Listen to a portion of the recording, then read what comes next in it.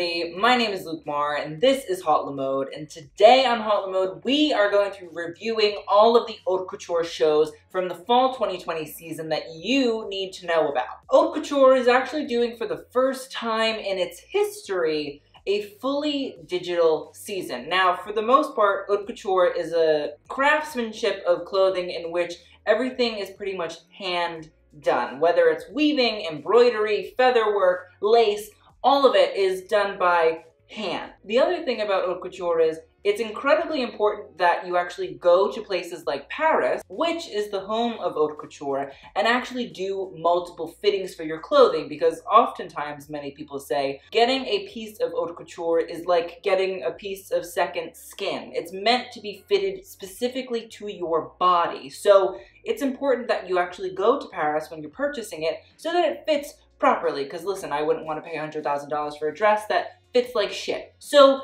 honestly, the whole idea of haute couture is crazy because not a lot of people can even travel to Paris. I mean, the Americans, we're kicked out, we're done. France said no, which I mean, like, I get, we're a hot-ass disaster, but it's just crazy to see that this ancient craft, and by ancient I mean it's, 200 or 300 years old, is going through an incredible change in the midst of coronavirus. There is not a sector of the fashion industry that has been untouched by this pandemic. So with that, let's get into some of our haute couture reviews. The first brand we'll be talking about is Schiaparelli. Daniel Roseberry is a mixed bag for me. I've seen incredible work and referencing to the house's founder, Elsa. I've also seen some pieces that remind me of what you'd see on a strange acid trip. But this season, we won't actually be seeing any clothing at all from Daniel and Schiaparelli.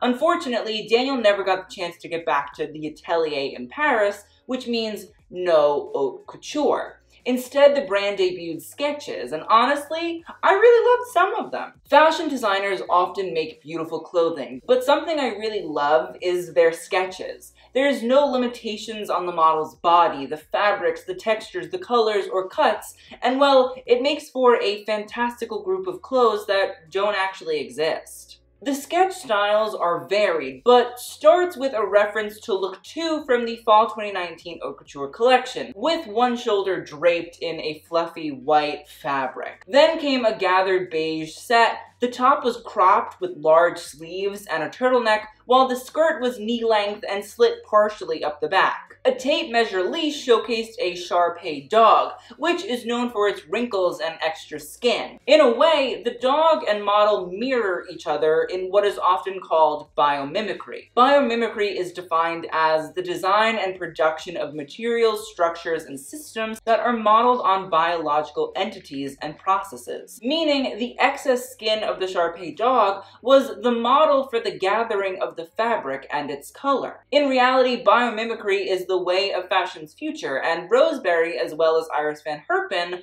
another couturier who we will be discussing, are helping to bring fashion into a somewhat eco-conscious consciousness. The next 3 looks utilize a tape measure print as piping for suits, shirts, and coats, which is a nod to the brand's Shocking de Schiaparelli perfume bottles and shoes that Roseberry showed for spring 2020 haute couture. The first gown we see seems translucent as it exposes the model's nipples and has a high-low skirt that starts at the mid-thigh. It's very reminiscent of dresses we have seen before from Roseberry, namely this look from spring 2020. Another biomimicry look involving another dog, this time what I believe is a Commodore dog, although this is not Animal Planet, so I could be wrong. The Commodore dogs are famed for their corded hair, which many associate with the human style of hair, which is dreadlocks. Roseberry seemingly created a simple suit using some sort of white cording to match the model's 4-legged friend. A more casual look then appears,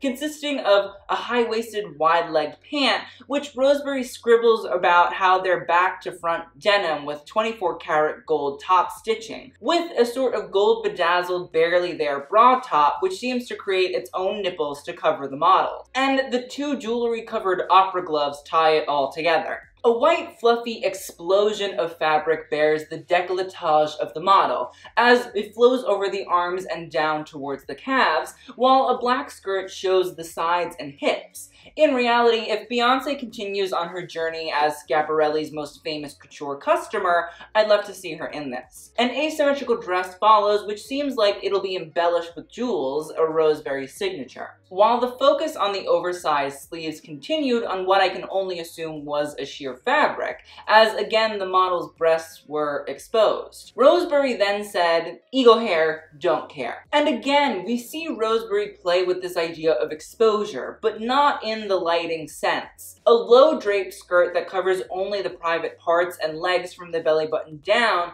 is hung by a beaded necklace. It might just be a drawing, but I'm obsessed with this blue bedazzled crop top and simple low-slung black pants. The long flowing sleeves filled with no doubt some sort of blue jewelry has matching gigantic drop earrings, which might be more of a commercial hit with Schiaparelli customers. Either way, it's one of the best sketches from the collection in my opinion. If I could describe Daniel Roseberry's Schiaparelli in one word, it would be cloudy. Not because I'm unsure of the concepts or references of the designs, but because Roseberry has consistently shown us pieces whose sense of gravity I still have yet to understand. Here, like in both Fall 2019 and Spring 2020 Haute Couture collections, is a puffed up sleeve, almost like a wispy cloud shape jumping off the model's shoulders. This look really feels like a tailored version of looks 5 and 29 from the Spring 2020 Haute Couture season specifically, and I would love to see how it's actually constructed in the future. Then came a tight-fitted dress with a sharp plunge, which has a face motif plastered all over it made out of what I assume is jewelry. Another one of those necklaces holds a draped skirt, while the finale look's wig creates a train. But again, it's Schiaparelli. I want something I've never seen before. I want to be in awe. I want to be disgusted, shocked, confused. Were there interesting sketches throughout this collection, if you can call it a collection? Yeah. Do I feel like there could have been even more subversion, especially since fabric was not the required medium? Absolutely. Next up, let's talk about what you've all been asking me for, my review of Dior. Now, throughout the conversations being had in the midst of coronavirus, ones revolving around wearability, sustainability, and keeping fashion businesses alive seem to be the most prominent. The quote-unquote queen of commercial, Maria Grazia Chiuri, didn't produce any clothing this season. Well, at least she didn't produce any clothing for humans. Her theme revolved around Greek mythology, which might be the reason she cast only white models, or it's just that she doesn't care how racist she actually looks. I forgot bellhops were also from ancient Greece, and that they were required to be white. Now, while Maria Grazia is known for her feminism, it's usually white feminism that she utilizes, and very rarely is she actually intersectional. But Karma is a B-I-C-T-H, and the collection is, well, you guessed it, messy. And considering the 14-minute attached Dior video has Mr. Tumnus being a sugar daddy to the Little Mermaid while he lets her pick out Enchanted Forest couture, and the fact that the entire collection is actually miniature and made for real-life doll-sized mannequins, seems to prove that nothing that this woman can do is ever really correct. The first look is a simple white pleated gown with a rope harness, and it's actually quite nice up close. There is an ugly stepsister version in a muted blue that must be threaded with some sort of metal as it reflects the light, and the exposed décolletage with the harness in the middle might give couture customers cleavage rope burn though. The next look is a full skirted take on a bar suit in Christian Dior's famous 1947 New Look silhouette. The fabric is interesting, with juts of green rippling through the beige and smart sleeve slits that may expose the arm. The Godet skirt is particularly beautiful and a nice ode to the heritage of the house. A metallic pulled and pleated rose gold gown emerges with Maria Grazia's signature fugly belt. But it is swiftly forgotten as a pulled barsuit jacket in a crisp white creates a stunning display of texture and minimalism, while probably catching the eye of more conservative customers in hotter climates. Then she's serving me crumb catcher neckline from Say Yes to the Dress, and I am politely declining. Another suit skirt here in a jersey weave with both pleated jacket and skirt was actually delightful. I especially love the whimsical hem. The curls on the bottom of the skirt that flit up are often called lettuce hems or curly hems, and were actually invented by the designer Stephen Burrows. I'm happy that Maria Grazia is juxtaposing her quite commercial wares with these small but worthwhile details. Weirdly enough, this black opera coat, while not being terribly exciting, is crisp and clean and has a beautiful shape, and the fabric is intriguing. If Maria Grazia's Dior focused more on fabric development and creating elegant shapes that were actually wearable, she might get people to actually like her work. And then you see this next look with its vile reflective gold with messy triangles overlapping, and you think, is this the same person designing these looks? Well, in Maria Grazia's case, I would assume just approving the looks, because unlike Daniel Roseberry, I don't even want to imagine what her sketches look like. Also, I abhor all Dior belts under Maria Grazia, but this CD one is particularly hideous. It's ugly, tacky, and most of the Dior clients probably don't actually know Christian Dior's first name. And again, I am so lost. Focusing on fabrics and silhouette is smart. Adding more garbage art motifs to a white wool blanket coat is not. And from a distance, that CD belt looks like the new Valentino logo. The next caped gown is delirious. While it tries to create shape with a belt, the cage falls out at such an odd angle that it reads a bit Hunchback of Notre Dame if Quasimodo did drag. Poor Quasimodo deserves better though, considering LVMH is sponsoring the rebuild of Notre Dame after that fire, but I'm sure he's contractually obliged to wear some of their brands. This white jacket is beautiful! The black buttons and wrap sleeves are exactly the simple elegance I expect from Dior, and this reminds me of the work of former creative director Mark Bowen. Bowen worked at the brand for 29 years and was a bit of a fashion chameleon. And while I hope it's not true, the same could be said for Maria Grazia if the brand's clothing keeps making money hand over fist. Now, if the term dud muffin had a designated outfit, this look would be it. Something about the shape reads Elizabethan, although the lack of rough collar makes it unbearable to look at, and well, so does the shimmery black fabric. Now, Issey Miyake has pleats please. Maria Grazia has pleats no thank you. Now, next was probably one of the best dresses Maria Grazia has ever produced for Dior, which is a shame considering it's not an actual dress. It's just this little trompe-l'oeil sequined gown, but it's made for a mannequin. Like, it's not even a real fucking dress. They didn't fit it on an actual person. It's for a doll who's living and is the same size every single goddamn day. Well, from afar, this gown looks like it's got wet toilet paper scraps sprinkled all over it, but up close you can actually see the metallic embroidery. Does it look better up close? Maybe to those with the most scary of the coronavirus symptoms, the lack of taste. Now, I know I'm purporting myself as a fashion critic, and I should probably explain why I dislike this dress, but you should at this point know why I hate it. But here's my thought process. You look like my foot! The next look, well, kill it with fire. And now probably the most striking look of the collection, which surprisingly there have been quite a few, is this lilac gown covered in wispy feathers. Feathers are one of the foundations of haute couture, and here a romanticism and dedication to craft is shown. But in reality, I don't know if this look could actually be recreated in the same manner on an actual human-sized dress. I don't know if there are feathers in that size that exist, because, like, that would have to be a very big fucking ostrich. I don't think I've actually ever seen an ostrich feather that reaches from my mid-thigh down to my foot. And once again, a beautiful dress is followed by a dress that would be considered my own personal boggart. Remember that Harry Potter entity that came out of a chest and turned itself into your deepest, darkest nightmare? Well, this is what would emerge out of that wardrobe if I stepped in front of it. Now, to Maria Grazia's credit, I believe this dress, in my opinion, is a reference to Christian Dior's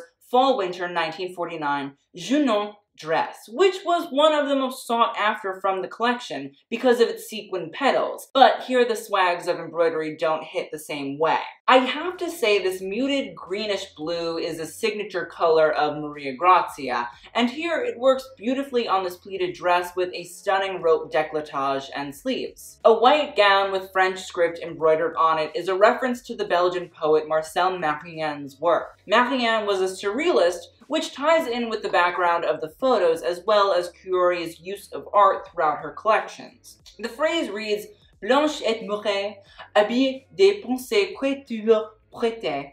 That, I don't even know if that was actually fucking French, which roughly translates to white and mute, dressed in the thoughts that you lend me. Marianne actually did a series of photographs where this phrase was painted on a nude woman's back and was Marianne's way of showing that women's bodies have been seen as blank canvases for male inscription. The point is not lost on me that as a white gay man, I critique the first female creative director of Christian Dior's work quite harshly, but often Maria Grazia's work tries to prove itself something that it's really not. It's not a brilliant combination of art and garment making. Rather, it's usually simple clothing that pulls from artist's work without really transforming it, so that it has a new meaning. There are female designers that are constantly doing that recreation and transformation. Guo Pei, Iris van Herpen, Mo Lola are some. Maria Grazia is not. The finale look is an opera coat of sorts that is a waterfall of black pleats. In reality, we're looking for something a bit more breathtaking, and in reality, the feather gown from earlier could have been easily switched with this look. Was this one of Maria Grazia's better outings when it comes to haute couture? Most definitely. But is that because she didn't have to make clothing for actual human beings that needed to be properly fit on human bodies? You betcha. Next up is Viktor and Rolf. The design duo Viktor and Rolf are known for their avant-garde approach to fashion, with meme gowns and walking picture frames being seen in previous seasons. Like another avant-garde designer, Iris van Herpen, the duo debuted quite a small collection, but there were some pieces that were well worth it. There were also some pieces that really weren't. The collection opens with a simple blue spaghetti strap dress with lace and floral embroidery clouds sprinkled around, but seeing how Viktor and Rolf sourced fabric from local textile makers in Amsterdam, I won't be too mad. Next, a gray and black gown reminded me of one of the main villains of Game of Thrones, Cersei Lannister. The mixture of floor-length silhouette with long and wide sleeves tied to the right side reminds me of Cersei's mixture of medieval fabrics with a kimono and wrap style. Here, Viktor and Rolf modernized the silhouette with gray fur throughout, with a luxurious-looking black quilted lining and rope piping. And then that look is followed by the quintessential social distancing moment. A full-length trench coat gown with split sleeves that are far too oversized and fall to the calves have matte leather and glittery spikes protruding throughout the coat dress. As I scroll on Twitter every day and constantly see videos of my fellow white people screaming, crying, and carrying on about not having to wear masks in the middle of a pandemic, I genuinely think that this outfit isn't as ridiculous as it seems. Then an emoji dress made out of lace, she can burn. No more emojis on clothes. Society has progressed past the need to put emojis on clothes. The next look feels like an upcycled blanket from a 5-minute fashion hack video, but like what I'd actually like to see happen to an upcycled blanket from a 5-minute fashion hack video. The pink fabric perfectly bounces off the gold quilted fabric and rope piping, while the layered bows on the sleeves are a really nice little touch. This next pink look feels like something you'd see at your local science museum when talking about aortas and microbes, but the sleeve that looks like it got stung by a whole hornet's nest and the steamship smokestacks are great for ventilation, I assume. The white night dress with black and red hearts was meh,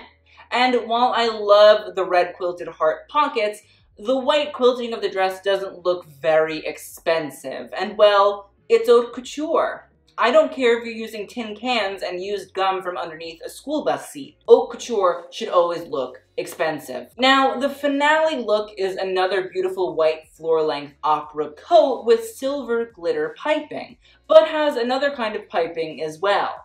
An ombre of red, pink, and white hearts descends down the shoulders onto the sleeves and to the hem of the coat in what must be Viktor Rolf's way of showing that love is still in the world, it's happening, and it's working. Is it cheesy? Yes, but sometimes that is the best kind of love. So next up is one of my favorite designers in the entire world, the avant-garde Von Dutch oven, Iris van Herpen, who specializes in 3D printing, laser cutting, and the use of science and nature as a way to model her designs. And she has given us not a couture collection, but, well, a piece. Instead of creating an 18 to 22 look collection like normal, she and her team focused on one singular piece this season, which was modeled by Game of Thrones' Carice van Houten. And well, when the Lord of Light says you should model for IVH, well, you don't say no because the night is dark and not full of haute couture. Now, this dress goes by the name of transmotion, which is defined as the process of change from one state and form to another by Van Herpen. This diaphanous white dress kind of reminds me of Iris's name, well, the flower for which she is named after. The way its pleats, which help to create a ruffle shape, flow off of Van Houten's body is splendid and creates a beautiful floral shape in a biomimicry that only Van Herpen has been able to achieve in the 21st century. Almost like veins, a black group of squiggles is meant to be the central roots of the garment. And while the white dress is definitely fantastic, it's true, the black veins, whether or not you like them, instantly draw the eye. The veins are allegedly made of Duchess satin that was laser cut and hand stitched, but yet still have this 3D and sci-fi aspect to them. You might not be able to see them immediately, but little lines shoot from the center of the dress, each with a black tip, meant to represent seeds and stamens, or the male fertilizing organ of a flower for those that need a science refresher. In reality, it's a floral masterpiece, but I can't help but say, fuck coronavirus, because, well, Iris's work, although not couture, is one of my top highlights of each haute couture season. And, well, when things get better, I hope that she remains one of the brands that are still standing. Next up is Guo Pei.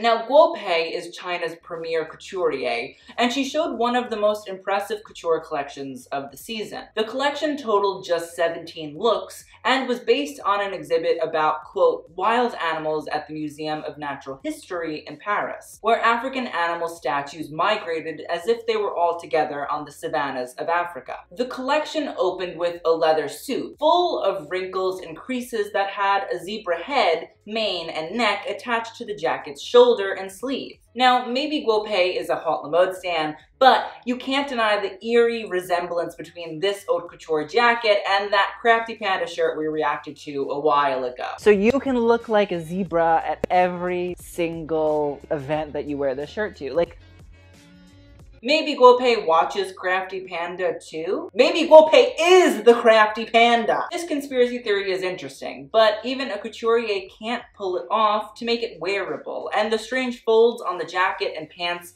don't help. Having to talk about this zebra shoulder leather shirt and tulle skirt is about 30 seconds of all of our lives that we will never ever get back. But the haute couture of Guo Pei is realized in this green flare pantsuit. The coat is beautifully embroidered with giraffes and foliage, and their ears are actually 3D and made of sheep wool felt, which we will talk about later. It's just the craftsmanship that we expect from haute couture here, and knowing that someone spent countless hours hand embroidering this makes me both happy and extremely jealous of the person who's gonna wear it. The front of the pants, made of that same leather in green, has an interesting backside story. See what I did there? It looks as if it's a green woven raffia, which is a plant that is native to tropical regions of Africa and Madagascar, which ties in with the theme of African animals. I do have to say, between utilizing raffia here and pineapple leather a few seasons ago, I enjoy that Guo Pei makes nods to her inspirations and brings in different textiles not usually associated with haute couture. Now, burning the environment to the ground is normally something I am very much so against, but well, if the savannas of Africa were the inspiration for this disastrous look, should they really be allowed to stick around? That was obviously a joke. HauteLeMode does not condone burning down the environment under any circumstances. My favorite look of the collection is this beautiful gray suit. And now you're probably wondering why I think it's so great, because it looks very plain, but bam! Have you ever had a leather elephant face manipulated and maneuvered onto the back of your suit jacket? Probably not. I actually am genuinely confused on how this was done, and again, it reiterates Guo Pei and her atelier's commitment to the craft of clothing making, and pushing the boundaries of how it can be done. The next look as a look is not good. While I love the idea of the ruffles, the high collar, and the juxtaposition of the black and the white, the jumpsuit aspect, as well as the giraffe motif crawling up the legs, isn't my favorite.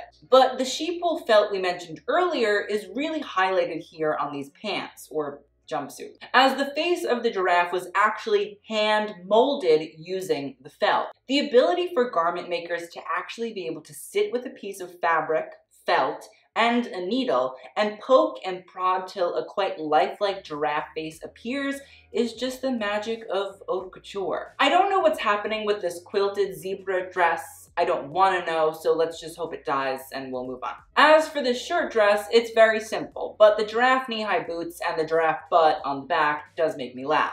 And then again, the next look, I'm confused, disgusted, and scared. This stunning high-low leather top has the sheep wool felt giraffe butting its head over the model's bust. Matched with the white leather flare pants makes it pleasant. And when you see that from behind, the shirt splits down the middle and showcases two entangled giraffe necks. It adds a whole new dimension to the look that is not only sweet, but incredibly smart. Then comes this structured cocktail dress, which I can only assume are U-shaped godets, and two leather strips falling below the dress make it very, very sweet. There is a small zebra butt on the front and a large zebra head on the back, and I understand that Guo Pei is trying to tie the clothing in with the theme, but like a red leather dress in the collection previously, I think this dress is strong enough with its silhouette and shapes that it doesn't need the animal embroidery here. A brilliant blue/gray coat with a sharp upward-facing lapel has turned the area usually associated with pockets into two elephant faces, utilizing that same leather manipulation technique, and I think it's brilliant. And the finale look from Guo Pei's haute couture collection is a stunning display of craftsmanship and excellence when it comes to embroidery. A strapless white leather bell dress is stunning enough, as it has such a crisp shape and could be an ode to the couture of the 1950s, but the sheer white half-moon shaped collar with realistic giraffe heads draping themselves over the model's shoulder is just the cherry on top. Women's Wear Daily posted an article recently discussing how the Chinese fashion industry in recent years has been opening up more and more to the idea of black models as part of collections and campaigns. Not too many black models actually live in China from what the article says, and those that do might not be able to travel within the country or even be able to get back into the country due to quarantine restriction. Now, I do think it's very important to note these discrepancies, as of the last few collections, Guo Pei's models have gotten increasingly whiter, even though there was no restriction on travel at that point. So I hope her and her team are working to reverse this when quarantines are lifted.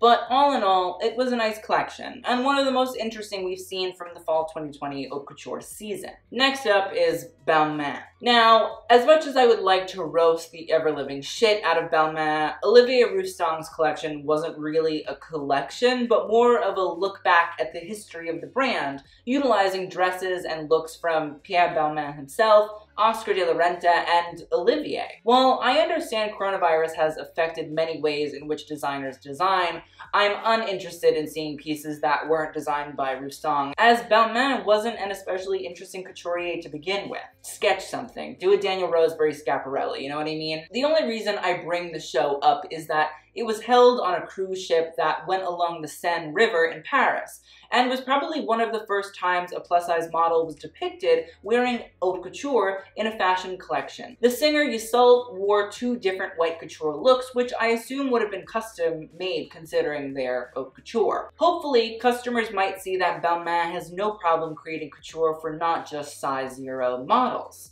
And, you know, maybe that'll bring in a bit more money for him. The other thing we must note is the infamous Balmain rip. The high fashion Twitter account Leo and Laurent pointed out that there was in fact a rip in a purple gown, and makes it hard to accept that Balmain's couture is as strong as the other brands we have just discussed. I mean, it's couture. There shouldn't be a goddamn rip anywhere. And then to have Vogue edit those images to save face, well, just made it worse. Olivier's most recent ready-to-wear collection was impeccable, and the Prince of Demi-Couture, aka high-end ready-to-wear, sold at semi-couture prices, should just keep working on his next ready-to-wear collection. Now, let's get into the finale, Chanel.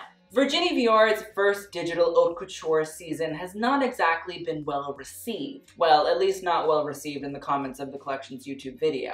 And well, showcasing haute couture at lightning speed defeats the purpose. But in watching Loïc Prigent's videos documenting a bit of the process of how this haute couture collection was made in the middle of a pandemic, made me feel all warm inside. And honestly, I can't say Chanel has made me feel warm inside in a long, long time. Seeing the hand stitches, the sequins, the feathers, how to keep hems smooth, and the processes behind how to sew tulle was the craftsmanship that I expect from haute couture, and Loïc documented it perfectly, as usual. As for Virginie's collection, it's based on some aristocratic women Karl Lagerfeld considered muses and friends. But I feel that it's strange Virginie is looking to Karl as inspiration. Maybe it's to appease customers and industry people, but I just don't see this as true to Virginie. But at this point, maybe Virginie being true to Virginie is really not what we want to see. The collection started with a black tweed jacket with diamond-like buttons and a tiered skirt in black silk that helped elongate an A-line shape. The collection was meant to reference Karl, and here we can see that it's in total opposition from Virginie's very good Catholic schoolgirl styles from spring 2020. Adèle Ketch wears a beautiful floor-length velvet ball gown, which was layered with georgette, a lightweight crepe fabric, which is done because two pieces of velvet fabric will naturally shift against each other. So this dress was sewn using 4 layers of fabric, which is why haute couture is so spency. I do love this dress. The way the white light bounces off of the black velvet is gorgeous, and I do wish we could see the strip of embroidered fabric at the waist, although I would have preferred my embroidery to be in black and white. That's also the magic of haute couture. You can customize whatever you want for the right price. This is probably the most rock coco look of the collection, which is what this collection is being described as, in a smart and punny reference to the French Rococo era of opulence and far too muchness. The punk hair with a simple little black dress, a house signature, if you didn't know, is modernized by exposing side boob and ribcage. And we talked about this previously, but Virginie loves a tit. She just does. She loves when the girls just can see a tit. Listen, maybe she's a lesbian. I don't know. I mean, if she is, I'm living. I prefer that this next look is shot in black and white, as it makes this floral embroidery tweed dress so much more striking. But unfortunately, in this Chanel video, you can see the colorful flowers being, well, colorful. We can also see that Virginie Viard's famous white tights emerged as well, and I just have to genuinely ask, who wears white tights? Pennywise the Clown? Adèle again stuns in a pink modern version of the 3-piece suit. While many consider a traditional 3-piece suit a jacket, vest, and pants, I think the more modern version consists of a jacket, short skirt layered over pants. And with brands like Chanel and Peter Doe doing it, it makes a case for the new 3-piece. And also I'm wearing a Peter Doe shirt if you wanted to know. A beautiful black tweed dress with a boxy silhouette instantly transports me to the world of Karl Lagerfeld Chanel, and maybe in a way I was a bit presumptive to judge Virginie's use of Karl as an inspiration. She did work with the man for over 30 years, and as the head of the atelier, she would understand how to create his signature styles better than anyone else. The gorgeous bijoux, or jewelry, embroidered piping the hems, sleeves, pockets, collar, and placket help just ooze the frivolity and wealth that is haute couture. Next was a two-tone lace style with a one-shoulder dress in black and white, having sweet little flowers that were sewn on. One of the seamstresses within Chanel mentioned that often lace like this is inlaid, which means it's actually woven into the fabric. I'm trying to show you how they weave, rather than sewn after the fabric was completed. But here these sweet little flowers were sewn on, and since it was sewn on the side of the flower, she assures that the threads are invisible. But the dress is stitched up with a pink lace one-sleeve crop top layered underneath the black and white dress, which creates a more radical juxtaposition. I don't think it looks great, But Virginie did make another ode to her predecessor Karl, as the Instagram account Inside the Mood noted a dress from Chanel's Spring-Summer 1988 collection utilized a polka dot and white lace juxtaposition in the same manner. A silver and white lace asymmetrical dress concerns me. Between the one shoulder lace strap, the scary peplum, and what I can only describe as awful wave motif of silver and lace, it just screams put me out of my misery. And I have a rule. If Ada Akech can't sell me on it, it's not worth being sold. A tweed dress in coral, pink, burgundy, and black has a wonderfully embroidered bodice, and as it reaches the hips, develops waves of feathers and embroideries, and even has a feather fringe at the bottom. I love the bodice. Can deal with the feather skirt, even though it definitely will make the wearer appear to have a fuller figure down there, but that's not a problem. But the multicolor feather fringe? Non, non, non. A red sleeveless tunic dress and flare pant underneath is striking, simplistic, and stunning. Virginie does create some commercial little masterpieces from time to time.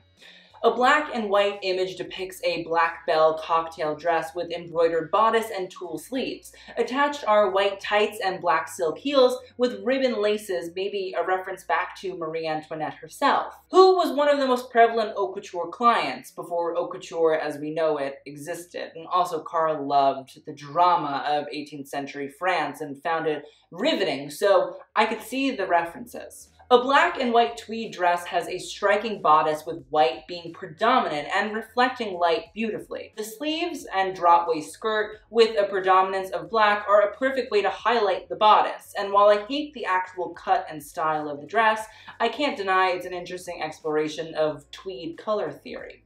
Well, that would be a fun class at college, wouldn't it? Karl loved a husky silk like this navy blue gown, and the transparent cape of chiffon adds that flou that couture ateliers are known for. Another simple black tweed look has that beautiful crystal piping along sleeves and hems and pockets, but it seems to be more geometric on this look compared to the previous one. And the fit of the jacket is also just perfect, which is expected of haute couture, but some brands can't even do that. But we're not ready for that $100,000 conversation now, are we? Now, this is one of the most stunning looks of the collection.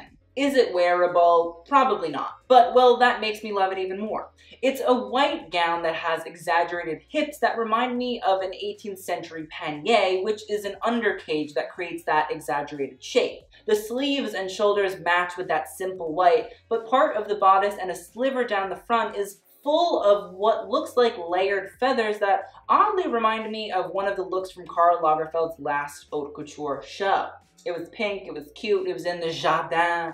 You know, I enjoyed it. The most modern of the looks is this off-the-shoulder tweed dress. Is it incredibly impressive design-wise? No. But I could easily see a brooding 13-year-old heiress who doesn't want to go to another goddamn haute couture show skulking during her fitting about how the tweed is itchy. Virginie also wanted to include a lot of jewelry in this season's collection, but not the normal costume jewelry that is a Chanel staple. No, this is fine jewelry. This is like fine jewelry that has an attached bodyguard that follows it everywhere it goes kind of fine jewelry. And I assume that this little Eddie Slimane tiara is worth a lot of money. A simple blue gown is paired with a floral embroidered bolero or harness. I'm not sure at what point a bolero is no longer a bolero and when it becomes a harness. The colors are quite stunning between the black and red of the petals and the green of the foliage.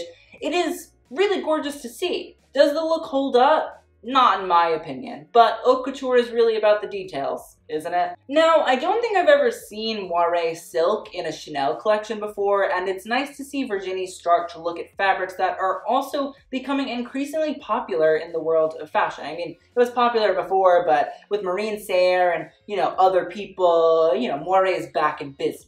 The high-low cut and sharp shoulders are reminiscent of Lagerfeld's work from the 1980s, and to me it's a nice little ode to Karl too. An absolutely stunning black dress has so many amazing elements of haute couture, with what must have been a painstakingly embroidered bodice and sleeves in black with purple beads shining like little gems in a dark cavern.